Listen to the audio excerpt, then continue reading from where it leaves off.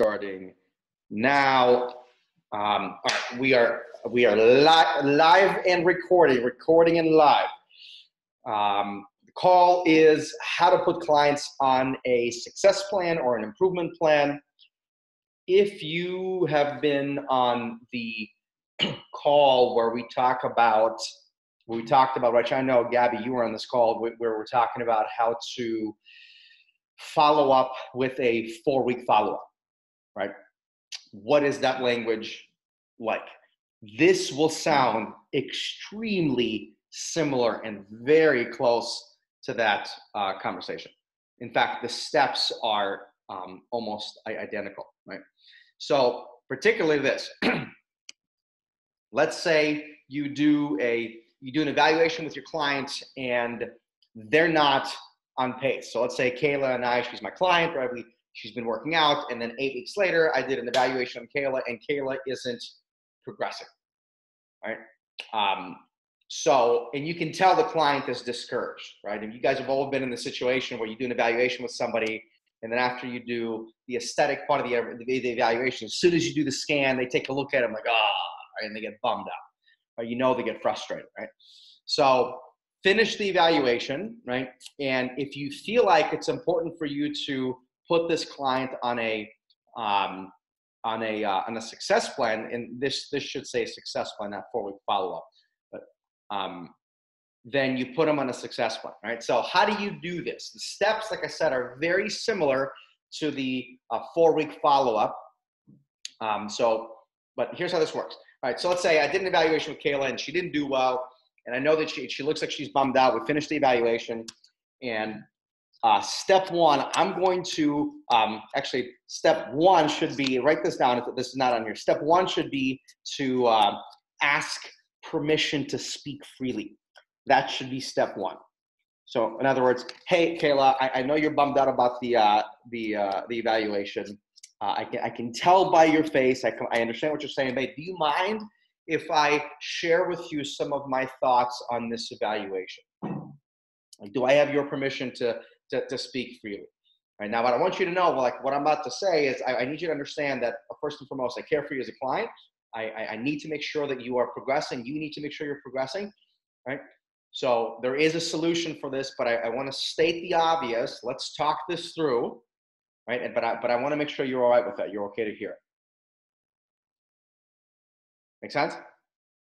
Right, so ask permission. When you guys frame it that way, it's called pre-framing. When you pre-frame it that way, you can really ask anyone anything as long as it's pre-framed correctly. Cool. So situation is Kayla didn't do so hot on her eval. It's okay, and I'm asking permission. Hey, Kayla, I know that you didn't do so hot in the eval. I can see that you're frustrated. Do you mind if I share some things with you? I want to share with you some things that have been weighing on my heart for the last 4, 5, 6 weeks. So I've noticed a few things, and I think this might be helpful or a good way to bring this up now. But I want to make sure you're okay for me to discuss this with you. Of course, instantly they're like, what the hell? What do you want to tell me, right? And so step 2, I guess, would be state the problem. Be very specific, right? So Kayla, it's obvious that you haven't lost the weight.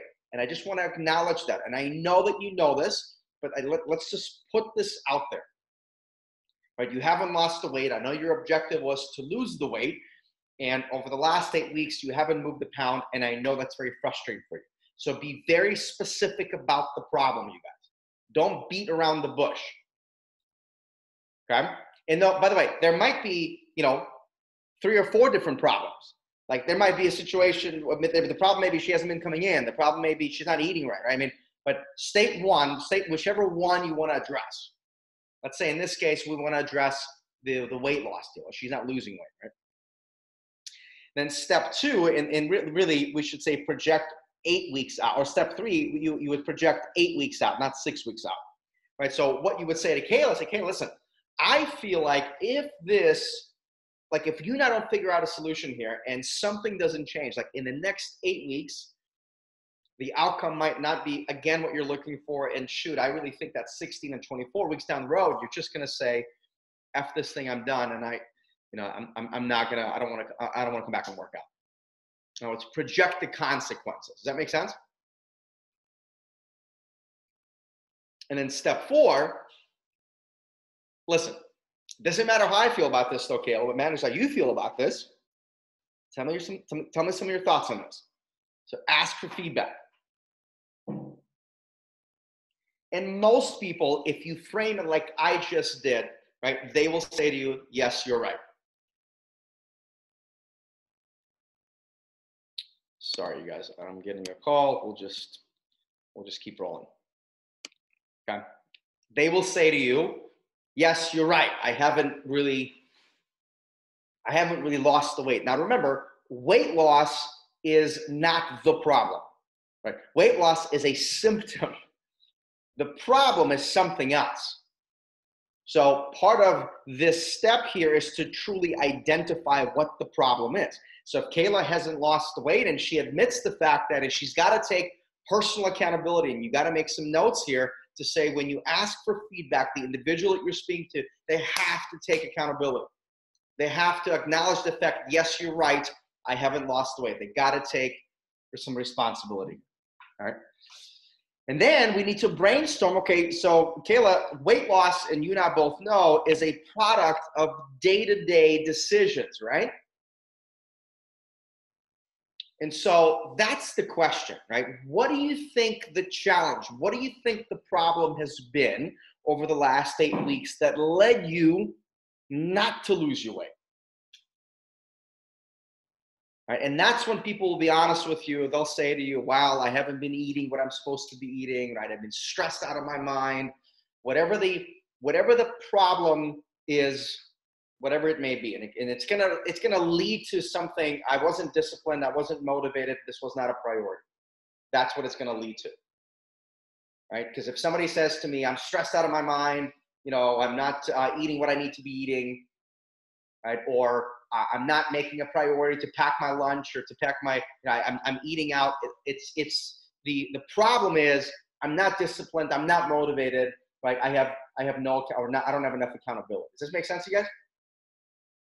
And they need to agree with you that that's the issue. So Kayla, when you say to me, you weren't really planning things out, it seems like there wasn't enough support or there wasn't enough accountability there as far as nutrition goes. Yes or no?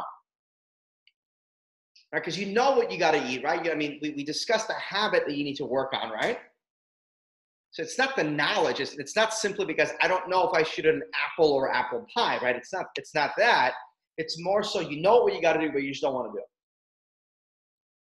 Am I hearing you correctly?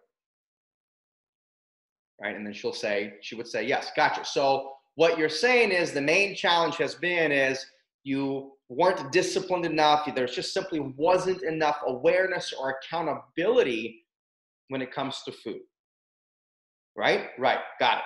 So, hey, listen, over the next 8 weeks, let's identify a few things we can do to help you with that particular challenge around nutrition. And specifically, remember, the challenge is accountability. There's no support. Not enough awareness. That's the problem, right? So then we brainstorm a few things. So what do you think you need, right, Kayla, in the next 8 weeks to make sure that you actually do what you already know to do? So backtrack for a second. So step 1 should be, remember, you need to ask permission to speak freely, post a terrible evaluation. Right? Step 2 is state the problem. Don't beat around the bush. The problem is you haven't lost the weight. Or the problem is, Kayla, you've missed 6 out of the last 9 workouts. That makes sense? Whatever specifically the issue is.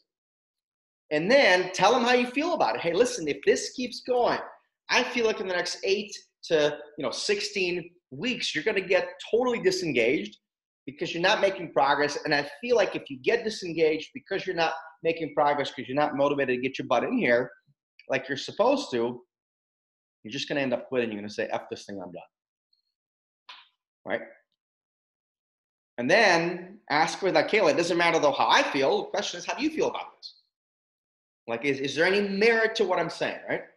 And I'm telling you, like everyone you talk to, they'll agree with you. Yeah, you're right. As long as it's a legitimate issue.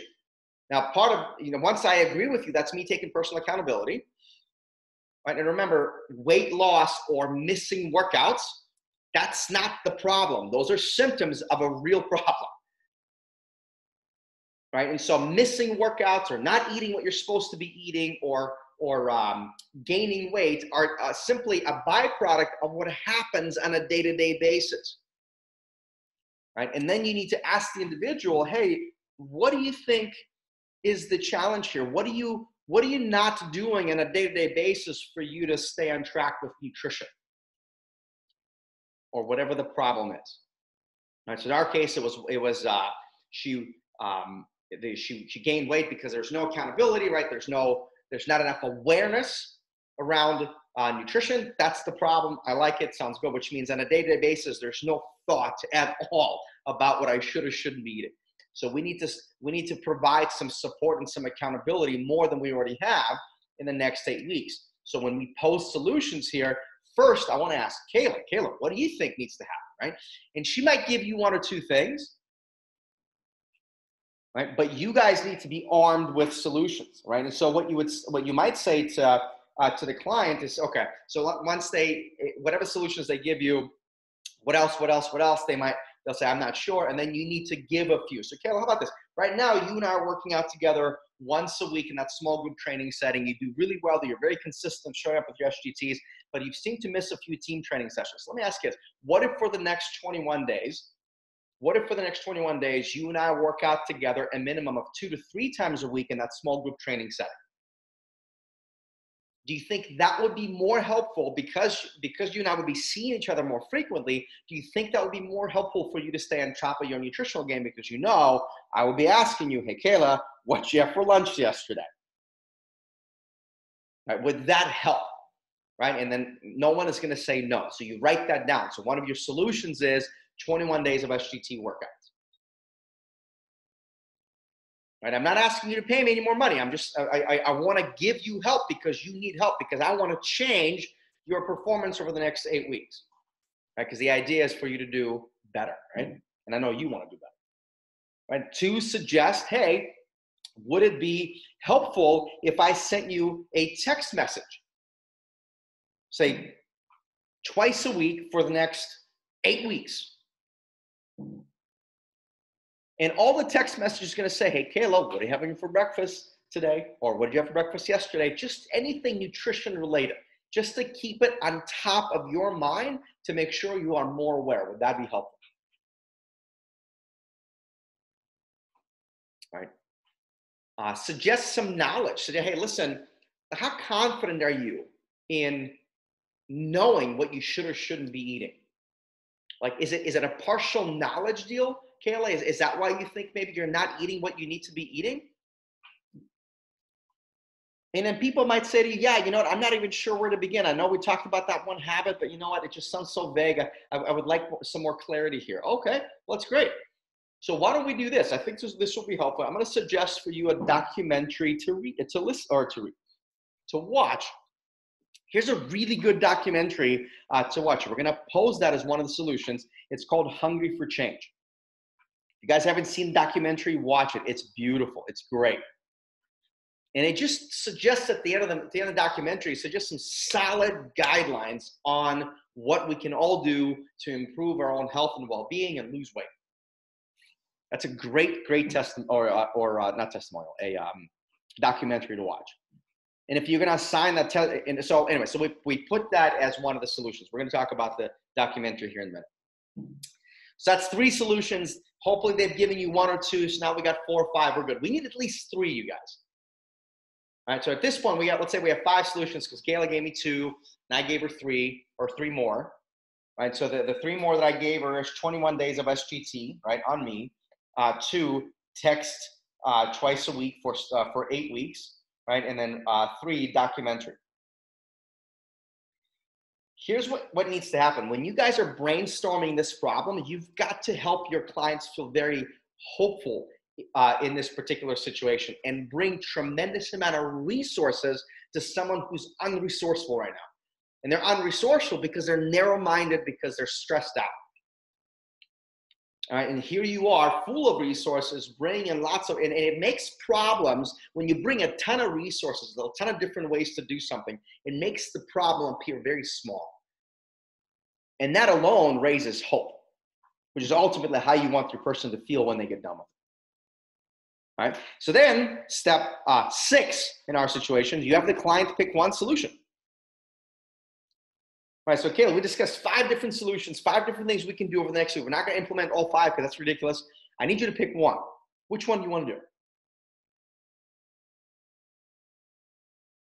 And whichever one they pick, that's the one that we do. If she says, I want to do 21 days of SGT, I think that would be helpful. Great. And if that's the one that she picks, then I'm going to schedule her out 21 days of small group training. It's going to be on me. She's not going to pay anything.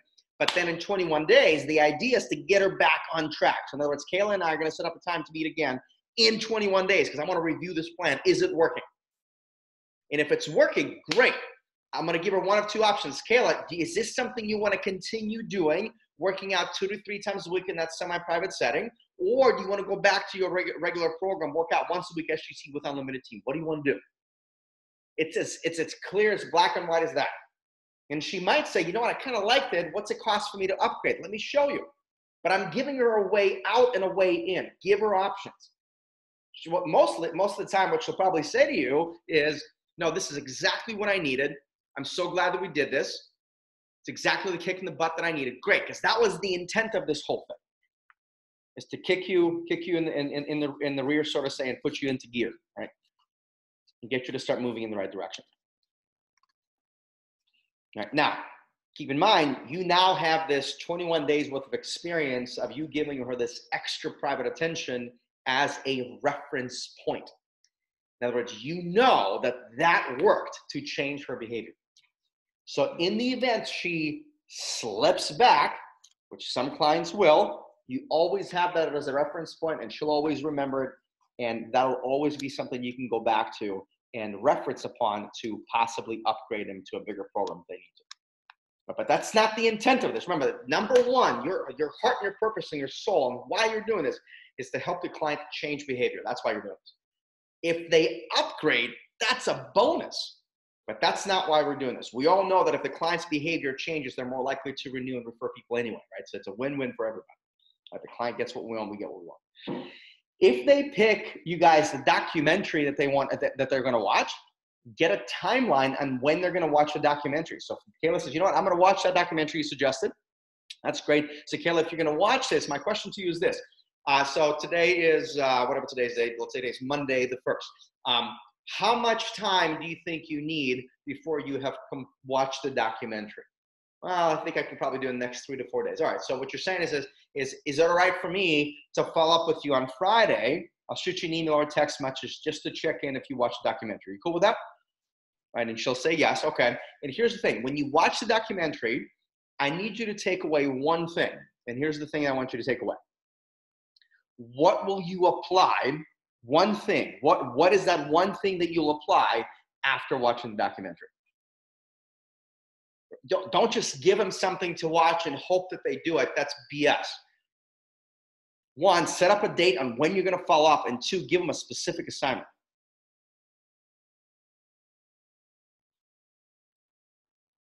Right? Hey, guess what? When you follow up in 5 days and they've yet to watch a documentary, doesn't seem like it's working, first of all. So they might, oh, shoot, I forgot. Thanks for the follow-up. Okay, and then ask again. Hey, Kayla, it's Friday. Do you think you can get this done by Sunday evening? Can I follow up with you on Monday? Yes, I think that would be great. Cool. And do you remember what I want you to get out of the documentary? Yes. Okay.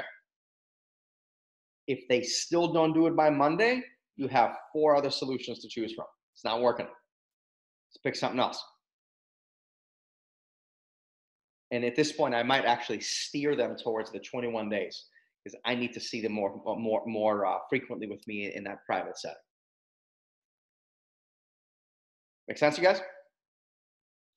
So have a client pick one solution, schedule a time to review the plan, right? And you're not going to record the data in a 4-week follow-up because it's not a 4-week follow-up, right? But you're what you are going to do is you have the information written down. So next time you guys evaluate, you can go back through it.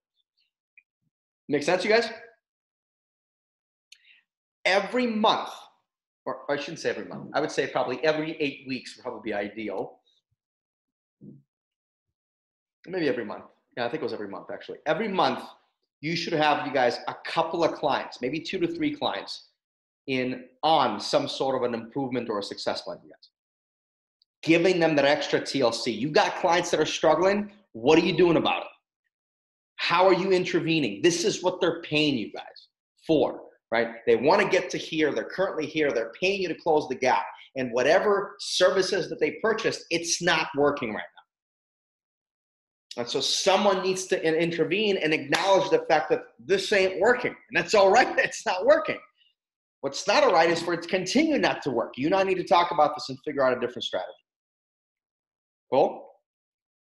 So you would only put people on a success plan or an improvement plan if they are not happy, right, with the outcomes they're producing.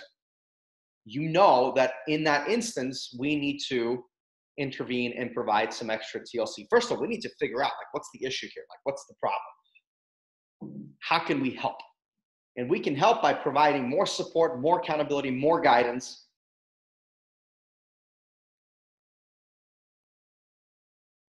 Okay.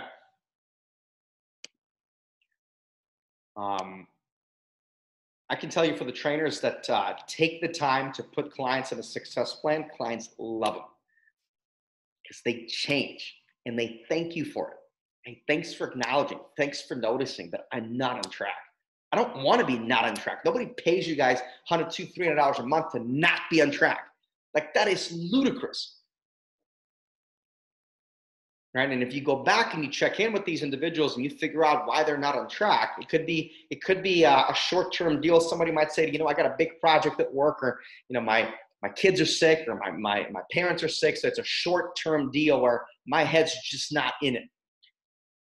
And I get that. And when do you think this will be over? Maybe in the next 8 to 10 weeks. Got it. Meanwhile, we need to put you on a status quo plan. How would I know that you are completely falling off the bandwagon?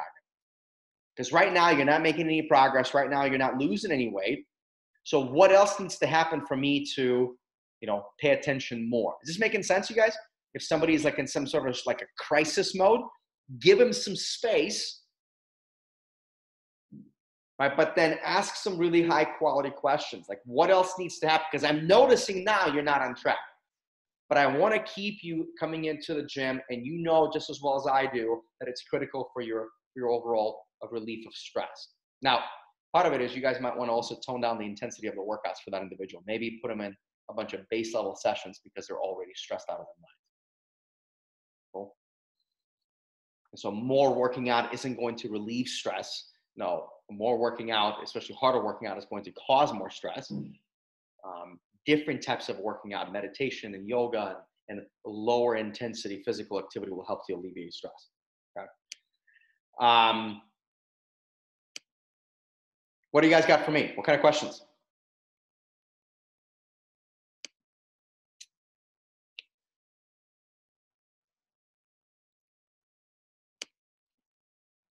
Nothing. Okay. So you guys will have questions when you actually start doing this, right? So when we come out of this whole Corona BS, now you have a tool in your on your belt line, so to say, to help clients change. You have many other tools, by the way. You have fitness evaluation. That's a tool. Like all the tools right within the fitness, that's a tool to help clients change. Right? You have your actual SGT and team training sessions. That's a tool. Your ability to text people and do these Zoom video calls, that's also a tool. An improvement plan, that's also a tool. Pulling out different tools to help your clients change. You got to do whatever you got to do to make sure your people are moving forward. Okay? So it looks like I got a question. Kayla, our fitness assessments were supposed to be this week. How would you adjust your timeline when we come back? Give them some time when they come back. Right? So when people come back out of their hibernation, give them a little bit of time to kind of get acclimated, to get used to. Like, we'll give people about probably 3 to 4 weeks before we do an evaluation week. and then just, taper it off from there on. But I think what would be cool to see is how well we did as a health club, as a gym, to help our clients stay in somewhat good condition. So when we evaluate them, it's almost like they didn't take time off, or it's very little setbacks, right? But I think it's expected that your clients, when they come out of this thing, that probably you're going to have some people that are going to be more, first of all, they're going to be deconditioned more so because they haven't been as intensely maybe working out, even if we're doing AF Live workouts. You got to be sensitive to that, right? And then two, yeah, they're not going to be happy with how much weight they've gained. So managing some of those emotions and preparing people as they're coming back, and they recognize it, but it's still not fun to know, but acknowledging that and kind of ramping up like the intensity of workouts, and getting people back into the swing of things. Like once we have I'm gonna stop this video.